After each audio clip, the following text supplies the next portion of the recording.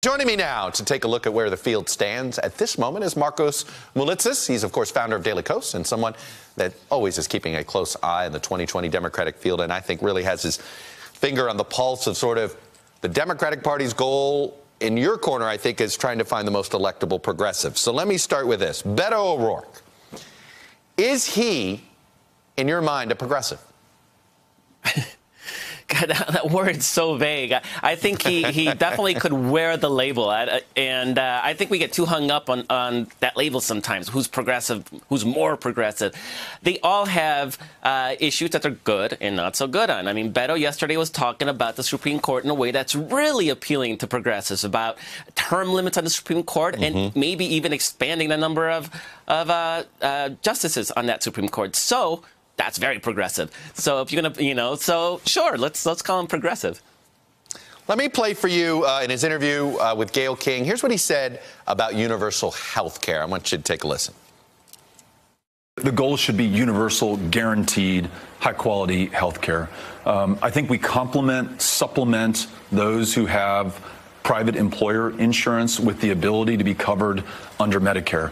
That allows us, sooner than almost any other plan, to ensure every single American has the ability to see a doctor, afford their prescriptions, or take their child to a therapist. Are you from the Medicare for All?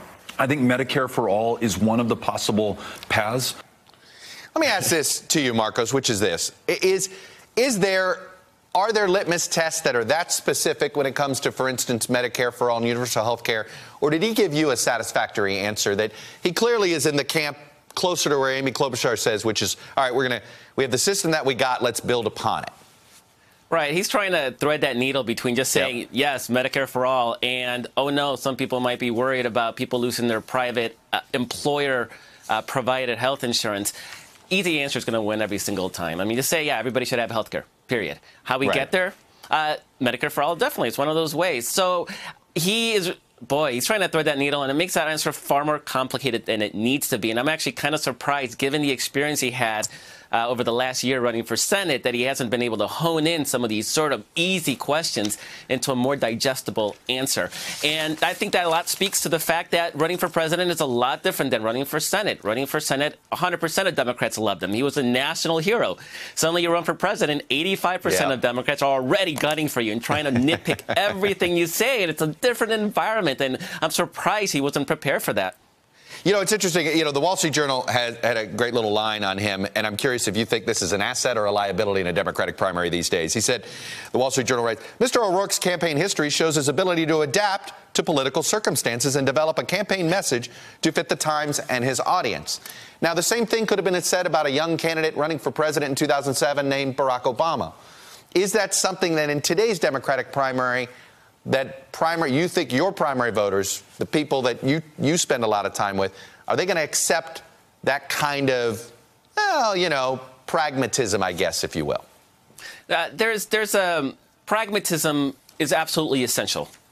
But the reality is that things like Medicare for All are popular. Things like the Green Deal for All are popular. These are not electoral deal breakers. So you can be fully progressive, knowing that there's really not going to be a lot of bleed within the party bases. Trump has got 90% of Republicans. The Democratic nominee is going to have 90% of Democrats. There's not going to be a lot of real voters that are really up for grabs. The question is, who gets their voters to the polls? And Democrats historically have had a harder time doing that. And if you could come up with a message that motivates young voters and people of color and single women to vote, that dramatically changes the equation. So I think there is a hunger for a clear, unadulterated, unambiguous, progressive message. And anybody that tries to sort of mealy-mouth that is going to have trouble moving forward. Look, you have made it clear before you're a fan of both Kamala Harris and Elizabeth Warren.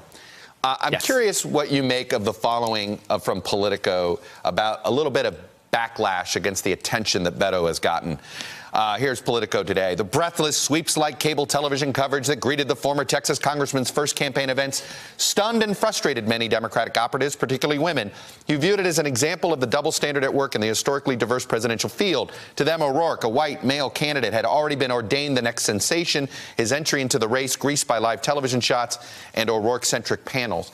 Let me ask you this, though. Is this Beto O'Rourke's fault? And is this something? And what is he supposed to do about this supposed backlash? You know, you've heard people not liking the fact that he did the campaign video with his wife and she didn't say anything, things like that. Is this stuff that will matter to voters? I think long-term, the short-term rollout I don't think matters. The long-term sort of broader themes actually do matter. And this is a Democratic Party that is interested, that it's dominated by women, dominated by people of color, and are really asserting themselves an interest in having a nominee that reflects that party base. And so Beto himself admitted that he was at a disadvantage being a white male. Joe Biden as well. And he's going to get the circus treatment if he runs as well. And sure. Is there a double standard? Of course there's a double standard. But I don't think the media has the power it used to do. And I think the ability of Harris and Warren to speak directly to their supporters without that media filter is going to completely change the game. And long term, I'm think it's going to, the nominee is going to be a woman. And that's the limb I'm going to sit on. Right. I could be wrong. But I'm going to make you. All right. I'm going to make you. This is the last question. You brought up Joe Biden. I know you believe the party, that Biden and Bernie, because they're a little connected with the past, that's going to be a challenge for them. But if Joe Biden calls you up tonight and says, Markos, I know you think I'm not the best candidate in this field. Give me some advice how to prove you wrong. I don't think there's advice. I'm forward-looking. That doesn't mean I'd say don't run. I remember 4 years ago laughing at the 17 Republicans who were running for president, thinking that they were going to tear each other up, allowing a Democrat to just waltz into the White House. And instead what you had are 17 people spreading the Republican message, speaking to different parts of the party base. So if 15 Democrats want to run, talking about Democratic issues, one-upping each other on Democratic policy, I actually think that's a good thing in the end. Does that mean I think he has a chance of winning? No, I don't think he has a chance of winning. But is it a bad thing that he runs? I don't think that's a bad thing. And you'd still support him if he's the nominee? Oh, absolutely. I'd support every single one of them. And I think if you ask almost any Democrat, you're going to get that same answer. Hey, very quickly, we noticed that there was something with your the straw poll, the Daily Kos straw poll. Has it been sabotaged by the Bernie bros? They are very, very organized. Now, we made a mistake where they're allowed to cheat a little bit, which was not exactly cool. But there's nothing wrong with being organized online. And I actually want to see all the candidates learn how to organize their supporters online, because I think that'll be very, very helpful moving into 2020 when we have a nominee. So they should all be doing their best to get their supporters online.